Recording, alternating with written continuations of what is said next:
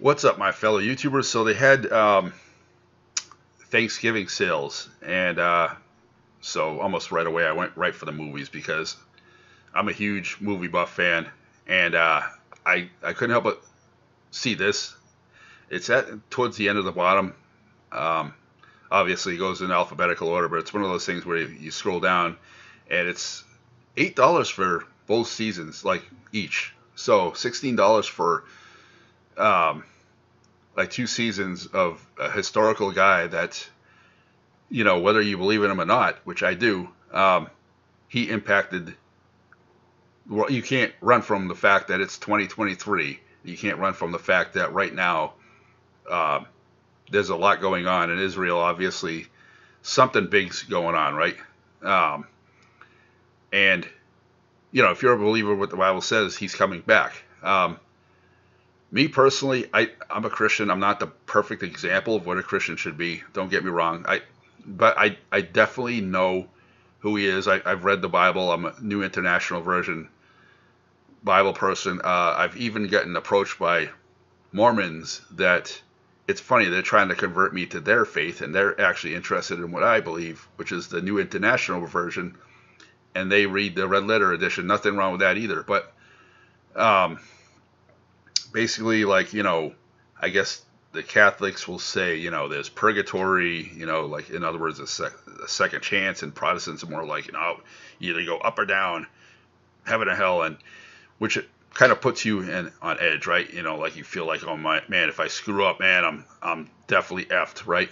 Um, but either way, if you've had an upbringing like with me, it was Catholic, got my baptism, had all my communions. I could someday I do want to marry a Filipino girl. That's just my goal. That's just I think it's going to happen if I could financially make it happen. But right now, obviously, I can't with going through the bankruptcy. But the whole point is that if you have an upbringing, you more or less kind of know who he is. Um, and some of the groups I've been part of, they kind of they try to dumb you down, and they try to dumb down how other people are. I think for the most part, people know who he is, and they can decide for themselves if they accept or reject him or not. But we're in a position where we're supposed to be the smart ones that know about him more, telling other people about it that don't know him at all or are dumbed down. But once you get out in the real world and you start talking about it, for the most part, 99.9% of the people know who he is. Um, so, like, religion and politics is such a touchy subject for one thing, and for another thing, I'm 48. I kind of understand where people are coming from because I've been there myself. I haven't been in the church in a while. Um, I've fallen away. I've gotten sick of being treated like shit because somebody's expecting you to turn the other cheek all the time and be nice to those who aren't nice to them, who aren't nice to you back. Right? That's the expectation. If you read the Bible, okay, now if people know that you're going to do that ahead of time, they're going to treat you like shit because they're going to figure, oh, you're just going to take it and take it and take it. Well, guess what? We're human beings. We get sick of fucking turning the other cheek all the time. We get sick of taking people's shit. I don't care who you are, what walk of life you are, you get sick of it, okay? Whereas if you just stumble upon, like, Satanism, they say, hey, be kind to those who deserve it. Don't waste your breath on those who don't. It's in us all to do that. What LaVey did, in my opinion, is kind of twist it around and make you feel like if you feel that way, you're a Satanist. No, that's not true. Everybody, no matter what walk of life they are, that is part of us. Okay? And the reason why, and I'm not in no position to preach, okay, whatsoever, but the reason why Jesus said, in my opinion, this is my opinion, why we have to be born again. Now, it's not literally born again throughout the mother's womb. It's a transition that we go through is because it's in us all to be kind to those who deserve it and not waste our breath to those who don't. In other words, being quote unquote born again is like, okay, now I'm going to try to be different. I'm going to try to transition to treating others how I want to be treated, hanging out with the homeless, or trying to be nice to my enemies, or trying to pray for those who persecute me instead of putting a destruction spell on them, right? That a Satanist might do, right? It's not easy because it goes against what we are as human beings, and for the most part, anyways. That's just my take on it. Now, I'm not saying that I'm in a position to preach again, but I know it. Do I always turn the other cheek? Am I always, not kind to those who deserve it? If somebody's being a dick to me, no. I'm expected to try it. The other thing that I understand is, I guess this is a shoot interview on religion. I'm not bashing it or nothing, or anything like that, but I think a lot of people don't talk about PTSD, which is the image of Jesus, the mention of Jesus, the going to a church. It brings back, for a lot of people, almost like returning to a crime scene, right? If you get, somebody does something to you at a crime scene, right, and you return to that crime scene 30 years later, you're going to remember what that person does to you, right? It's the same thing with going back to church. What you're thinking of is all the bad experiences that you've had as a teenager, and it comes back to you, even though later on in life those same people really aren't there. But it's a sense on both sides. Like, for one thing, people that have been abused have a sense of those people.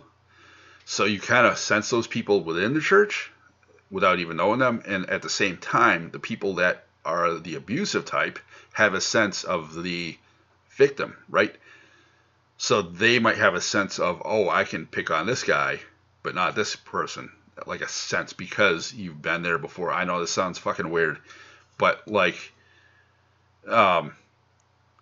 so you start thinking about all the bad experiences that you've had because the image of it conjures it up in your head, and you're like, that's why people stay away from it. Why go there and relive all that bad experiences again? That's why. And the other reason why I think a lot of people have fallen away, and it's in the prophecy that, like, toward the end, there'd be a lot of apostasy on earth. I think a lot of it is, like, back in the 90s, everybody's waiting for the end of the world in 2000. So everybody's kind of like, waiting for the end of the world, getting prepared, I want to say. So everybody's going to church expecting that by the year 2000, when all the computers mess up, that somebody from the sky is going to snatch them up in the clouds, right? The rapture is going to happen before the tribulation. We're all set, right? Okay, it's going to happen in 2000 because every 2,000 years, right? And then it doesn't, right? So you're waiting for a guy to come back, and he doesn't. Now, if you're at a job and you're waiting for your boss to pay you, you expect your boss to pay you every Friday, right? I get paid every Wednesday. I expect exactly how much I'm going to get if I do overtime, and if I ever get, if I don't get my pay exactly how I'm supposed to get it, I go to Human Resources, hey, how come I'm this short, and they'll reimburse me, right? That's exactly, boom. Well, let's say you're waiting for the boss to come and pay you after working for a week, and he doesn't. How long are you going to wait before you get another job, or before you go to Human Resources, or before you go to somewhere and say, look, I'm not getting paid. What's going on here? And how long do those people think that it's okay to do that to you because of what you believe, and I'm still going to screw you? How long are you going to allow that person to do that, right? You're going to quit that job and or maybe sue that person and get another job and go somewhere else. And if somebody tells you, whoa, wait, I'm coming back, okay, hold on. Maybe you'll have patience, or maybe you'll say, screw this, I'm moving on with my life. And that's what I think a lot of people have done. You're waiting and waiting and waiting for something to happen. Okay, yeah, he's coming back. Okay, he's coming back. He's coming back. It's been 30 years now. Well, hey, look what's going on in Israel. Look what this. Look what that's happening. I'm not going to let it.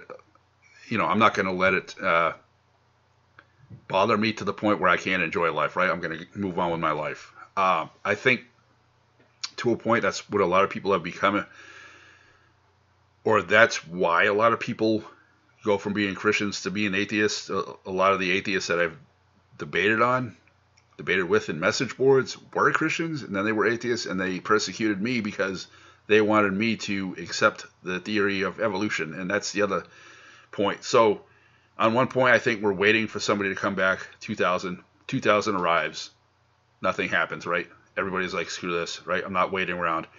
I'm moving on with my life. And the other thing is science is evolving, right? We're finding things that we didn't know 30 years ago. We're finding more facts that solidify the theory of evolution, which says, okay, if we all came from apes, right, then there was no Adam and Eve. If there was no Adam and Eve, then the Bible says that if, one thing's wrong, that everything's wrong. Well, if there's no Adam and Eve, then what else is wrong, right? What else is the Bible lying about, right?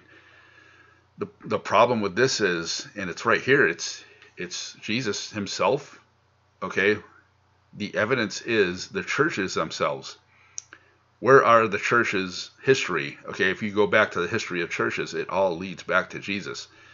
And there's no denying that 2023, since when? Since who walked the earth? Okay, Jesus.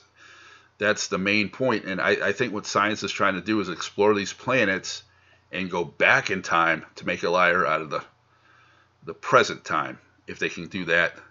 And that's where a lot of the persecution, the hate is coming from. And I got to start going back to church. Like I said, I'm in no position to preach. I think I'm talking, I guess, from personal experience of the why of things, what I understand now that I didn't understand when I was a teenager, and it makes sense. At the same time, there's always going to be a part of me that's always interested in Revelation, the end of the world. Now, I'm not saying that I became an atheist. I'm saying that off and on throughout my life, I've had a lot of bad experiences when I was a teenager that I think have given me PTSD, that when I walk into a church, I think about, oh my God, what I went through as a teenager, getting singled out, getting judged, getting kind of almost like gaslighted, like everybody in here feels a different way than you do. And then finding out that that's bullshit. They're just better at hiding it.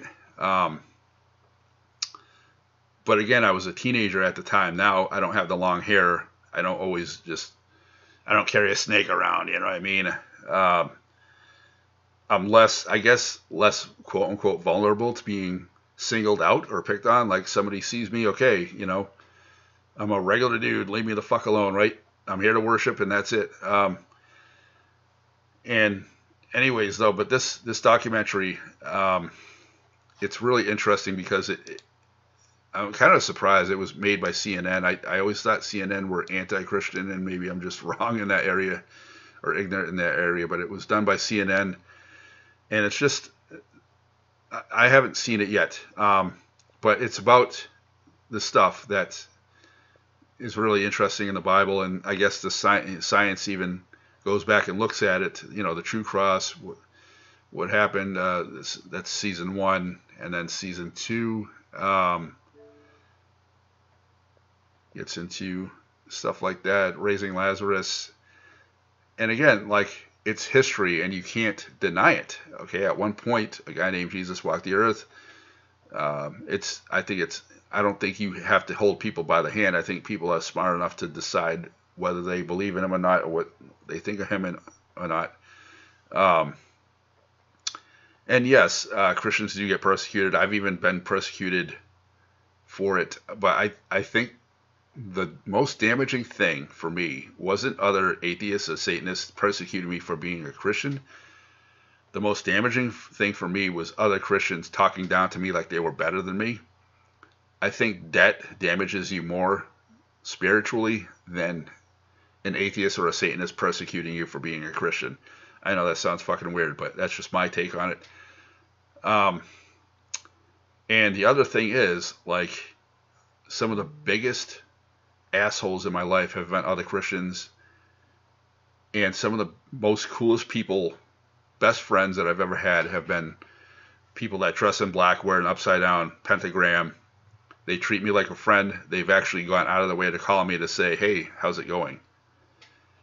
Rather than, and I've been told by Christians not to hang out with people like that, okay, and they're the same people that never bothered to go out of their way to say, hey, how's it going? How are you doing? See what I mean? And that's the other thing that kind of shaped my belief in people, that it's not always what you believe that makes you a good friend. It's your behavior, right? And I've seen that on Facebook. Um, and so I guess I'm just ranting. It's like a blog on my own personal experiences with it. I've had good and bad. Um, I went from being Catholic, and then I was part of a born again Christian group, and it taught me a lot. I'm glad I learned it from there with the New International Version. But at the same time, and again, I was a teenager. I had long hair. I was quote unquote rebellious. It was during the Satanic Panic era. I was labeled as something that I wasn't, and I was treated like a criminal for the fucking music that I liked and the books that I read. But I think what bothered them the most was that I was educated and they couldn't dumb me down. And on one hand, they were trying to dumb me down, and on the other hand, it was like putting a gun to my head. You either believe this or else. And then it's like the undermining threats, and all while, wearing these conservative things, so you can never tell that the same people in the mall that were like, hey, how's it going, were the same people behind closed doors when you go to visit them that are threatening your soul if you do this or do that, But it's just my experiences stay with me to the point where, when I watch a documentary on serial killers like Ed Gein and Ed Gein's mother, I'm like, I can't help but think of certain people in my past that were similar to that. You either do this or that. And, I never turned out rebellious. I think, but it stays with me. The understanding of the things that you grew up with, I guess there really is a lot of hypocrisy in the church, but a lot of people were trying to pin that on me, like I was the hypocrite. Okay, look, if I really looked close enough, which I have, I'm educated, okay? I've read a lot of books, and I still read a lot of books. I can see behind the curtain, okay? You know what I mean?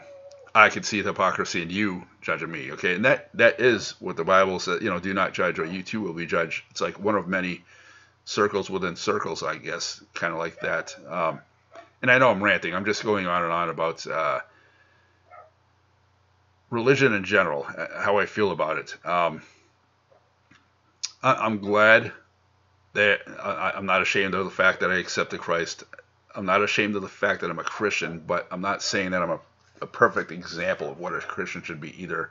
I'm not in a position to preach, but if somebody approaches me and asks me about it, I know about it enough to talk to them about Revelation, the end of the world. And I think there's a part of us that just wants to wake up, have our coffee, go to work, come home, eat, be left the fuck alone, and on our time off wants to just play our video games, whatever we do for fun, without worrying about the end of the world happening or this huge nuclear war breaking out. But then lately, man, you can't run from it, right? You look at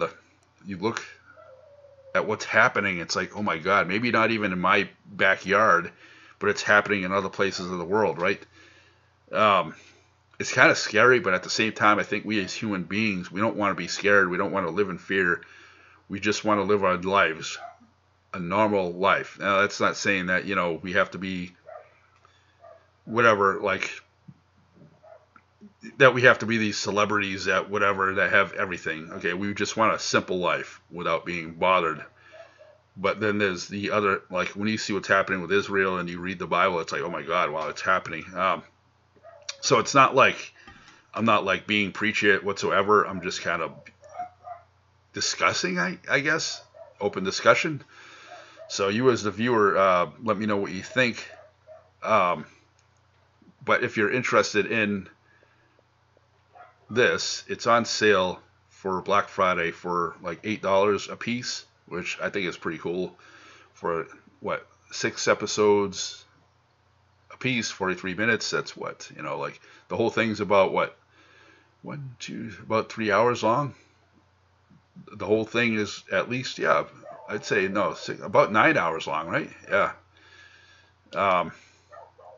So yeah, I think it's worth it. Let me know in the comments what you think. Have you had good religious experiences, bad ones? Are you just like, screw this, or are you like, I fell away, then I came back? You know what I mean? Yeah, let me know in the comments, and I'll have more blogs to come. Peace out, my fellow YouTubers.